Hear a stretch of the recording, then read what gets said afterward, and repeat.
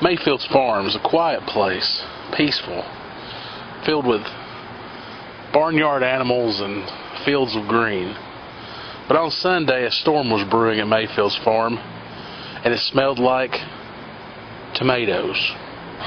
UTC faced off with UTK in the pastures of the farm for a confrontation unlike any other. Who are y'all representing today? UTC! Alright. I guess, are you guys geared up for this? Yeah. Totally. Yeah. Have you been training? Most definitely. No, we've been stretching. We've been stretching, you know, getting ready for this. Been working out the throwing arm? Make sure I've got a good arm. Excellent. We're here to throw tomatoes at people's faces. Destroy UTC real hard. With maters. We're here for victory. Kill it. Have you guys been training for this, leading up to this, today? I've been working all 3 times a day at the UT Organic Farm just so I could create the perfect... we're doing weight training, running about 2 miles a day. Nothing real big. Except instead of dumbbells, they're like little tomatoes in the end of our barbells that we pick. It's like medicine ball of it.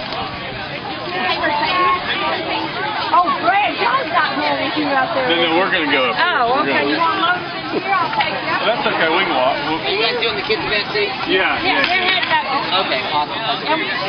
Lisa, right? Oh, yeah.